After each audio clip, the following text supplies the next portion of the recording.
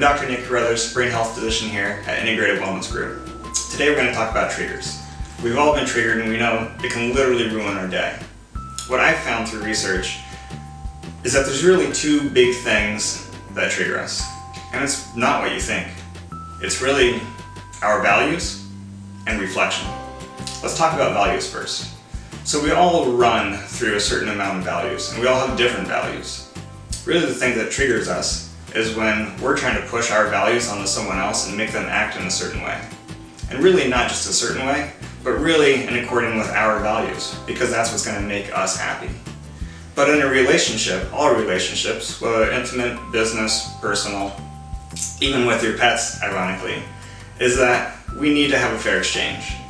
We need to work within our values to support them, and we need to work within their values. You might be thinking now, well, I don't even know, I guess, what I value, and how am I going to know what someone else values?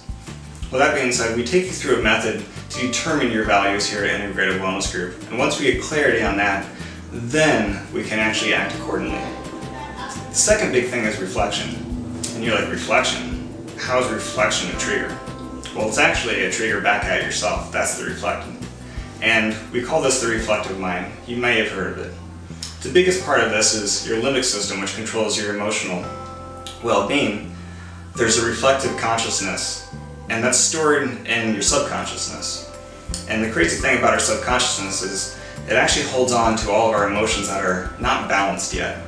And all of those emotions that are not balanced are held in our tissues. It's really a big vibration, and I always say like attracts like. So when we're triggered by something, it's really a resonance, a pull, an opportunity actually to allow us to look deep within to see what we don't love about ourselves, what we haven't dealt with. And when we take the time to go through, we can actually evaluate on a step-by-step process to see what the reflection was. Was it a trait? Was it an action? Was it an inaction? And by looking at that and figuring that out, then we can go through a step-by-step process to seeing and actually balancing out really the disconnect and the unbalanced aspects.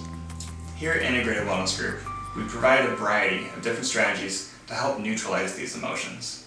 My top two favorite are the DeMartini method and using a type of technology called the BioScan SRT.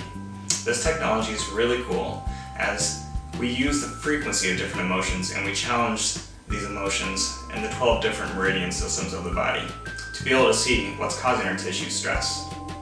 As always, check out our website for more information. Thank you for learning about triggers, and look forward for more information to come.